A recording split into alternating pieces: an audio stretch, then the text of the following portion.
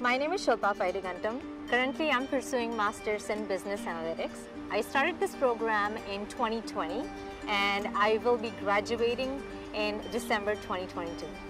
I'm from India. I came to the United States in 2017. Back in India, I was working as a television anchor in one of the regional channels of India. But when I came in 2017, I found that getting into television was a little harder, so I thought of exploring a new field. I then started working as a radio host in South Asian radio channel back in Chicago. I worked there, I was kind of enjoying the work, but after a point of time, I think I hit that saturation level. But during that 1.5 years with the radio, I spoke to so many people. I actually came across with people who were working with data. And I felt that data is now embedded everywhere. Everybody's talking about data. Everybody wanted to get into somewhere where they can use the data, harness that data and get some insights which will help them to drive their business.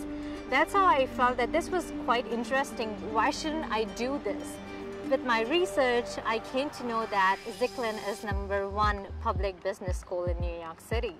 I thought it would be a dream come true if I get into this school. Zicklin was specifically offering this business analytics program, which I was looking for. Like I said, it's a very good amalgamation of data and business. Zicklin is because #1 public school in New York City. I mean, what can you get better than this?